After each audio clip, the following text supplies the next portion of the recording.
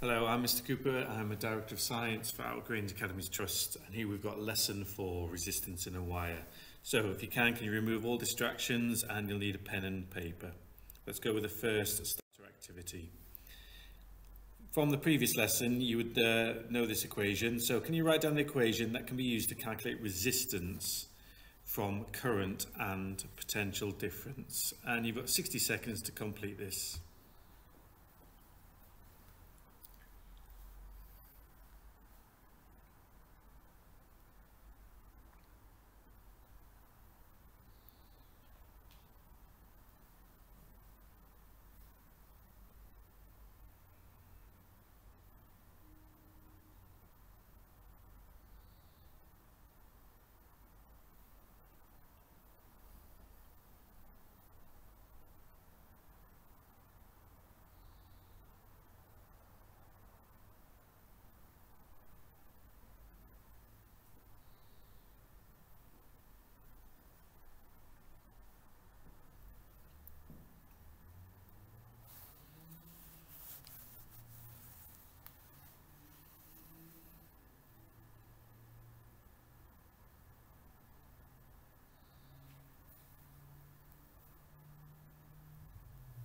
Okay, let's see what we can remember from previous lesson. So we should know, we should be able to recall and apply this equation when we do our GCSE exams. So V equals IR, voltage, which is potential difference, equals current multiplied by resistance. Current is measured in amps and resistance is measured in ohms. Okay, so today's lesson we're going to use graphs to analyse data and quantitatively explain how length affects resistance in a wire, and we're also going to explain how length of a wire at a constant temperature affects the resistance of a circuit. So, how does resistance of a wire depend on its length? A dimmer switch allows you to control the brightness of a lamp, and sometimes we have those in our rooms, in our houses. In today's lesson, you're going to investigate how the dimmer switch works. You will construct a circuit to measure the potential difference across a wire and the current in a wire, and you'll do this at different lengths of a wire. So for this experiment, you're going to need the following: a battery or power supply, ammeter or multimeter, a voltmeter or multimeter, some crocodile clips, resistance wire, and connecting leads. If you can make a note of these, this equipment you'll need ready for when you write up the experiment. And here's a diagram of the experiment in the top right. You've got an ammeter that's in series with the resistance wire, and you've got a voltmeter that's in parallel to the resistance wire, and you've also got the power pack. If you can copy this table down, we see we've got the 4 columns. We've got length of the wire, we've got potential difference, current, and resistance. In this experiment, the independent variable is the thing that we're going to change, and we're going to change the length of the wire.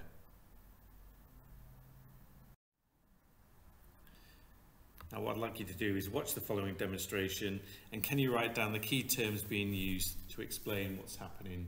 You'll need to write down certain notes ready to write down the experiment write-up at the end of this lesson. Okay, so this is our experiment to look at the relationship between length of a wire and resistance. As you can see, we've got a power pack, we've got an ammeter that's reading the current and that's connected in series, and we've got a voltmeter that's connected in parallel across the wire. In the middle you can see the meter ruler and the wire sellotaped to the centre of it. We're going to adjust the length of the wire just by moving this end every 20 centimetres, and we're going to take the readings from both the ammeter and the voltmeter. So if we turn it on, we can see we've got a reading there. We've got the length of 100, we've got a voltage reading of 2.45 and a current reading of 0.31. We're going to leave resistance column until the end once we've got all of our other results. So if we move the, we switch the power off, we move the crocodile clips to 80, so we're moving them every 20 centimetres, and then we turn the power pack back on, and as you can see we now got a different reading of 2.42 of voltage and a current reading of 0.38. We then turn the power pack off, and then we move the crocodile clips another 20 centimetres down to 60. We turn the power pack back on. We've got 60 centimetres. We've got a voltage reading of 2.38 and a current reading of 0.48 at 60 centimetres. We then turn the power pack back off, and we move the crocodile clips another 20 centimetres down to 40 centimetres. We then take the readings. So for voltage, we've now got a reading of 2.30, just let it settle, and then we've got a current reading of 0.70. And then switch it off. For the final one, we move down to 20 centimetres.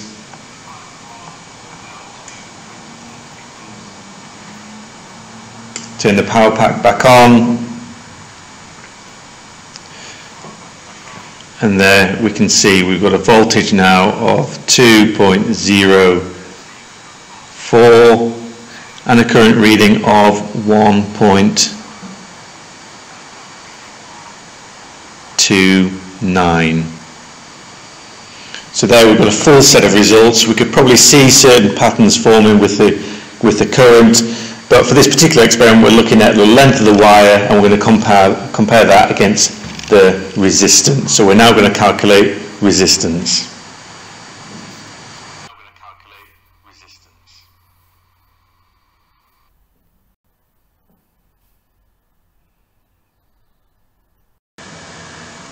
Okay, so now we've got a full set of results.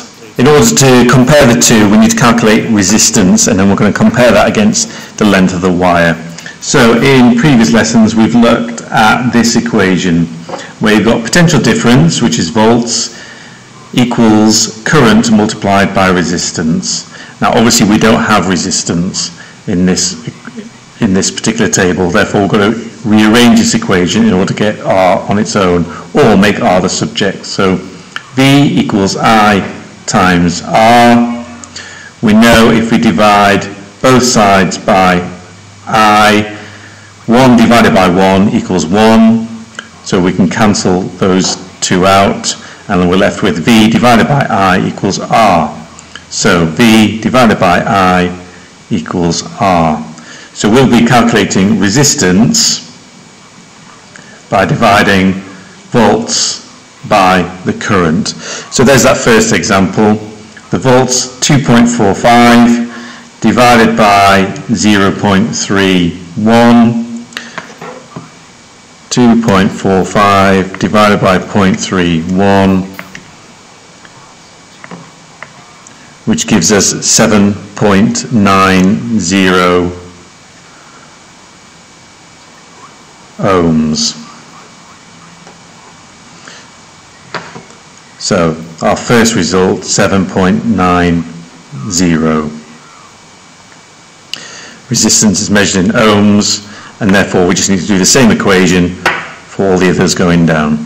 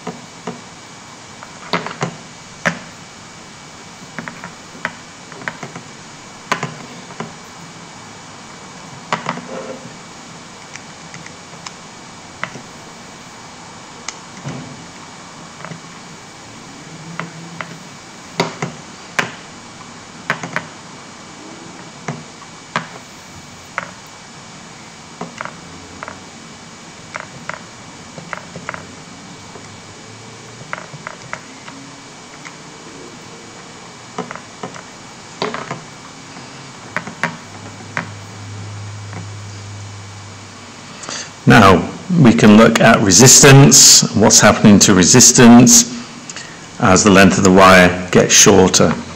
And from this one we can see, before we've even drawn the graph, we can see that we've got resistance high and it gets smaller and smaller and smaller, as well as length getting shorter and shorter.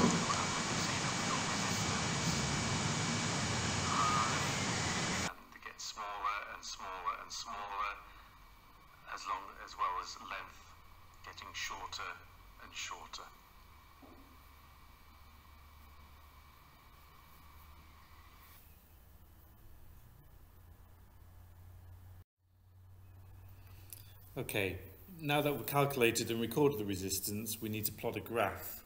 Now on this graph, we're going to have resistance on the y-axis and then the length of wire on the x-axis. And there's a diagram on the next slide that helps you out with this. Okay, so here we have the two axes. You've got length of the wire on the x-axis in centimeters, and you've got resistance in ohms on the y-axis. If we continue to plot on the graph, we've got the distance and we've got the resistance up the side. Now using the along the corridor up the stairs method, if we go along 20 centimeters, we know that we can go up to 1.58 ohms. If we continue to do that using our table of results that we got from the previous slide, we should be able to get a full set of results and a nice, neat, straight line of best fit that's going through the origin.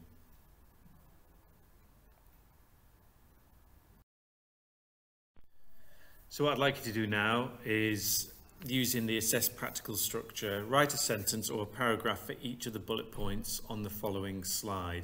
You may need to pause this clip at each slide as we go along, but I'll quickly read through them. So within your assess practical structure, you need to add the following: a title and date, an aim, which is a brief description of the experiment, hypothesis, which includes the independent and dependent variable. Remembering the independent variable is the thing that you changed, and in this experiment it was length of the wire, and the dependent variable is what you measured. The equipment and any risks that you think are involved within this experiment.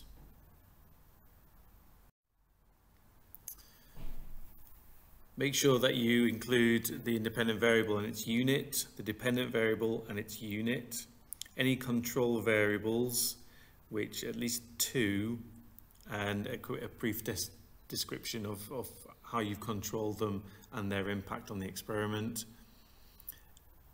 a step-by-step method and a circuit diagram, and any results which you've recorded, including the graph. Finally, a brief analysis, a description of what the results show, any patterns that the data shows, and you can use your graph in order to highlight some of these points, and then an evaluation. This includes any difficulties that you've experienced while carrying out the experiment, any advantages or disadvantages of the technique and equipment used, and any discussions that you have of an alternative method. Okay, so how does the resistance of a wire depend on its length? Well, from our graph we should see that if you increase the length, you therefore increase the resistance.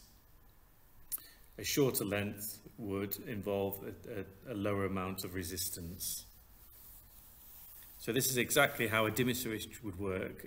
As you control the brightness of the lamp, what you're doing is you're increasing or you're decreasing the length of the wire, which increases or decreases the resistance accordingly.